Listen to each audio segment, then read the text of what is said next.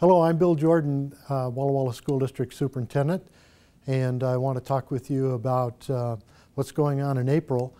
First of all, we've had a spring vacation, which makes our month shorter, but compacts a lot of things into the rest of our schedule for the rest of the month. Hope you had a good vacation, those of you that were able to get away or spend time with your kids and family. And now it's a push during this fourth quarter of our school district to the end of the school year.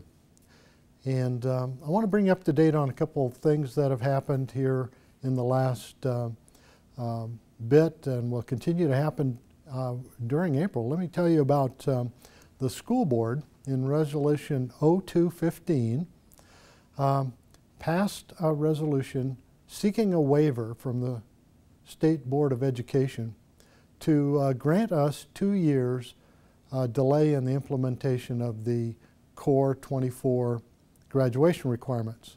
Currently, Washington State has 20 credits required for graduation of a high school student. Walla Walla requires 22 credits for graduation. The state legislature passed a bill saying that with the class of 2019, credits will be 24 to graduate from high school. So we're asking for a 2-year delay so that we can do several things. One is watch carefully the enrollment decline that we anticipate because of the College Place School District opening.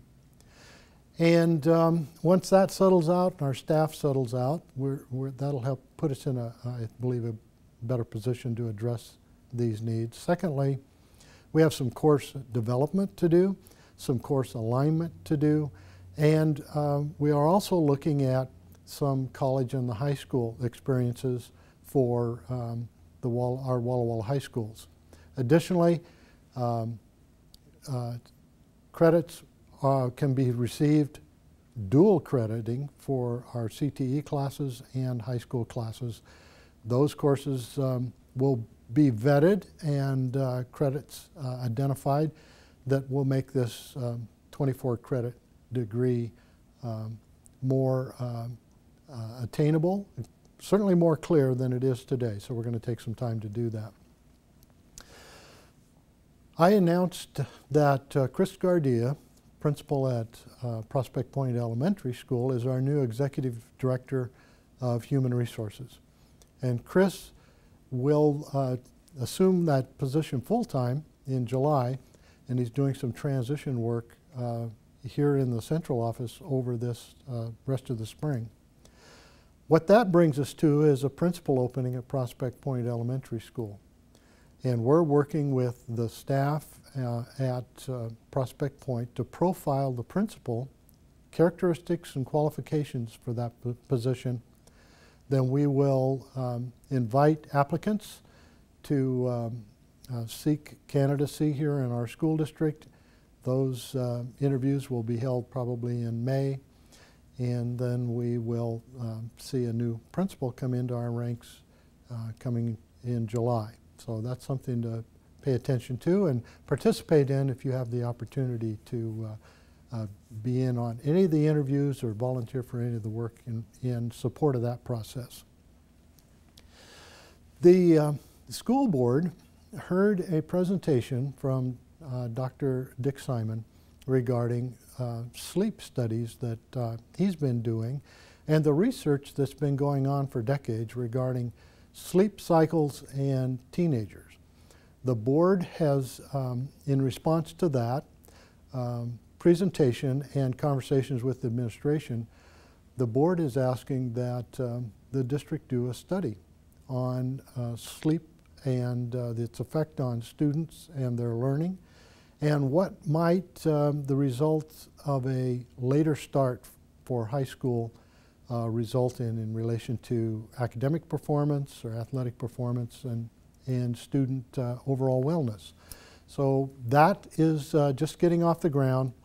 I'm sure you'll hear more about that and have the opportunity to give some input into the potential for a new schedule the fall of 2016, if indeed there is a recommendation for a late start.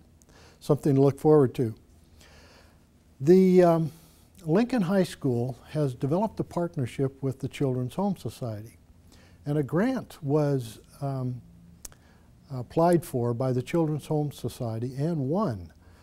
The grant is a 5-year grant for, this is for early child care and a partnership with Lincoln High School. The grant is for 16 slots, and the housing of those and the work with parents and kids in the Lincoln High School at that site. The grant is for $275,000 a year for 5 years. There's also a $134,000 startup piece of that grant, which allows for the renovation of a portable at Lincoln so that we meet the requirements needed. They're pretty strict regarding young kids, very, very young kids, and how they're cared for in a school environment. Give you a couple opportunities for parts of our community. The Green Park community has an opportunity to get involved in conversations with the city about what the Isaacs project is going to look like. And that date is April 14th from 4 to 6 p.m. at the Green Park Library. So if you're interested in having an opportunity to talk with the city about that project and get it's in its design phase, this would be a great opportunity. You've heard me talk about CTEC before and the great things going on out in our partnership with 6 other school districts. They're having an open house on the 20th of April, and that open house is from noon to 6 p.m. Another great time for you to come and see our newest facility in the school district. We're really proud of it and the things that are happening there. April is the month that our CNA students get their pinning. They're testing this month and will be pinned. Pretty exciting stuff.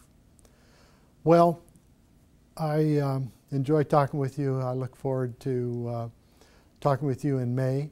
When you see me out and about, say hello, introduce yourselves, and I look forward to seeing you again.